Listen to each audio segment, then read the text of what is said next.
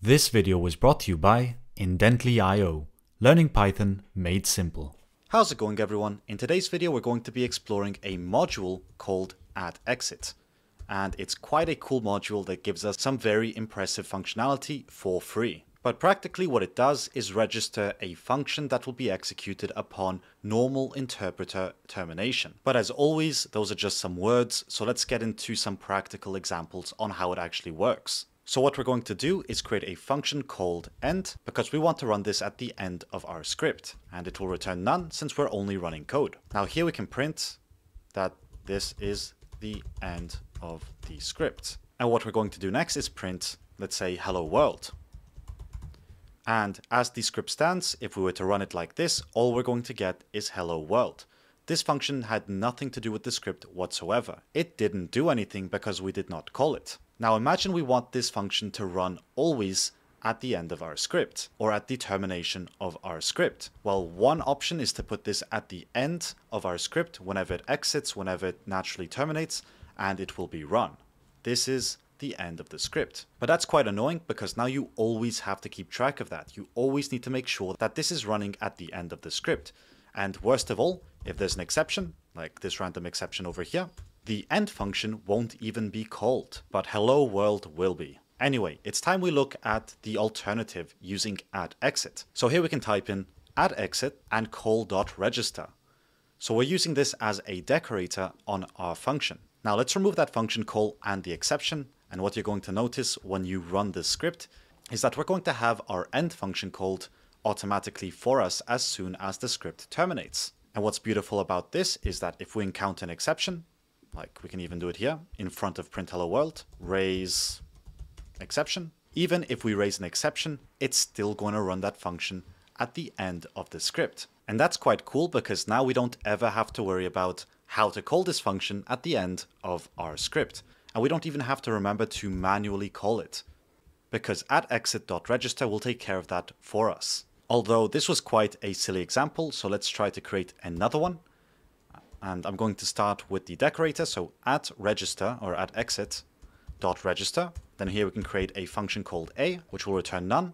And what we're going to do here is print exit function a, just to keep track of that. Then we can copy all of this, paste it directly under, and change this to b, and this part here to b as well. And we will leave it at that. Right below that, I'm going to create my if name is equal to main check and create another simple script. And here all we're going to do is print that we are running a script. And for fun, we're going to loop in the range of 3 and print the current iteration. And after each iteration, we're going to sleep for 1 second. And the reason I registered 2 functions here is because I want to show you how the ordering works here. Because now that we have 2 functions registered, as soon as the script terminates, which one is going to run first, A or B? So let's run it and find out.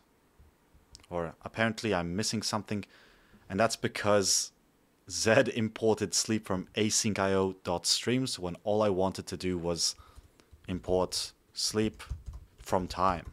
Anyway, once we have that fixed, we can run our script. It's going to count to 3 or just count to 2. And what you're going to notice is that it's going to call exit function B first. Then it's going to call exit function A. So you need to keep that in mind when you are registering functions. The first function you register is going to be the last one called. So if we had C, C will be called first, then B, then A. If you want A to go first, you're going to have to register B before that. And the next time we run this, it's going to call A first, since A was registered after B. But let's go back to what we had earlier, where we had A above B, because I want to show you something else here. And that is what happens if there's an exception inside your registered function. So here we have an exception. We're just going to raise that B did something wrong. And since B is being called before A, will that end up affecting our registered functions that come after B? Well, let's find out by running the script. So 0, 1, and 2. And what you're going to notice is that exit function still ran. And that's because if anything goes wrong inside an exit function, it's going to raise an exception, but it's going to do so silently.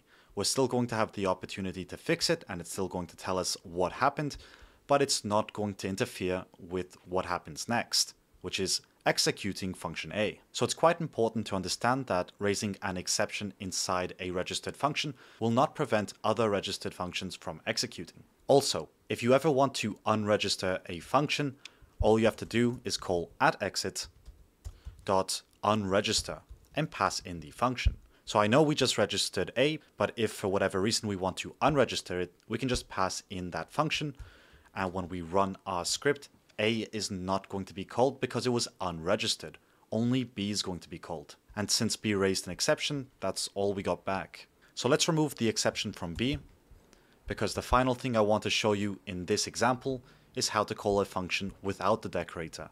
I just started with the decorator because I found that to be super convenient, but in case you want to do this more dynamically, you can do so using the register method, which looks like this. So let's remove this, and let's remove this. And what we're going to do is add a value to each one of them. So here we're going to put, I don't know, val of type integer, and pass that down to this as well.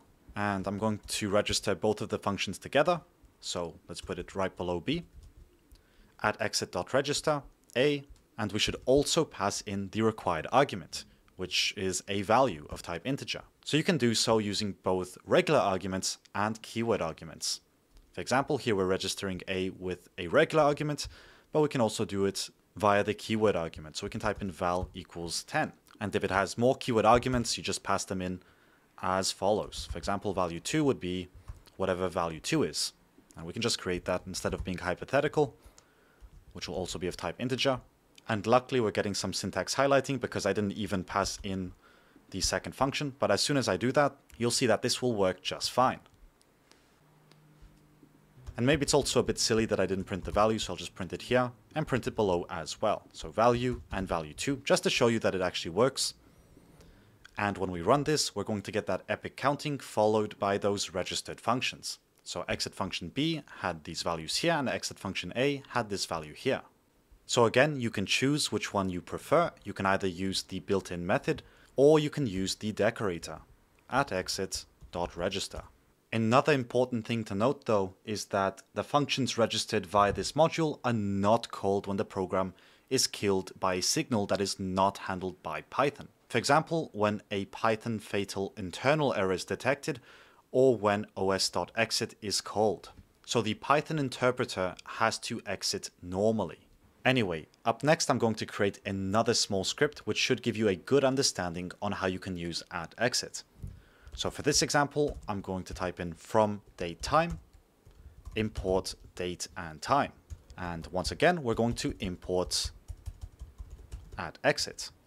Or if you're only registering the function, you can even import from atexit, import register.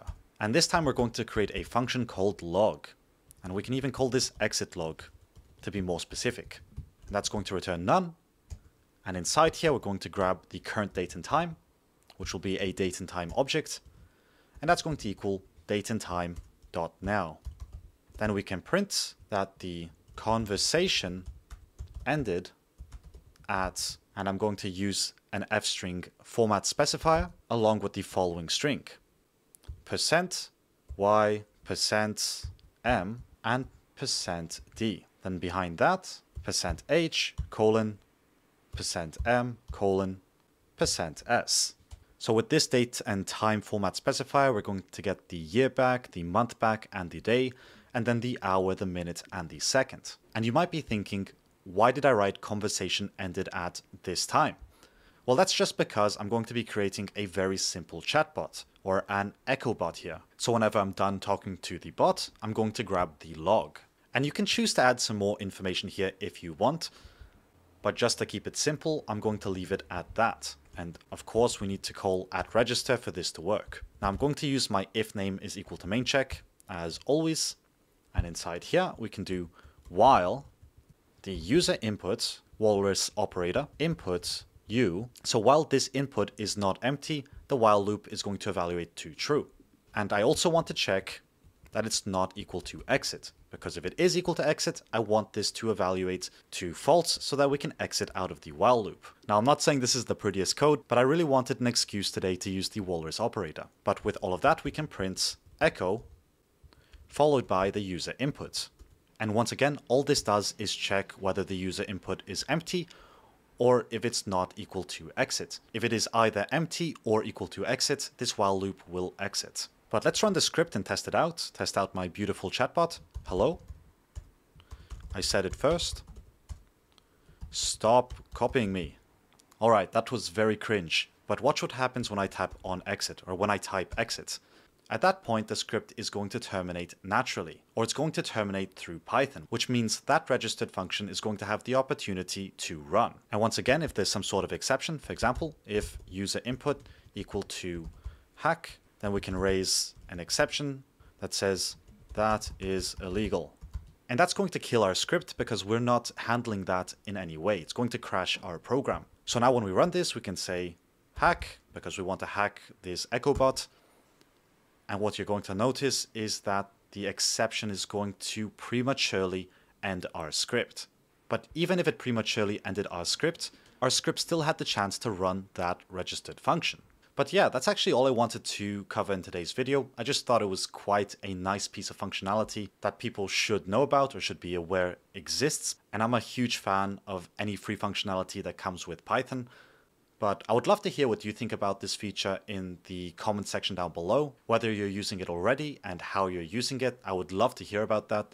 But otherwise, with all that being said, as always, thanks for watching and I'll see you in the next video.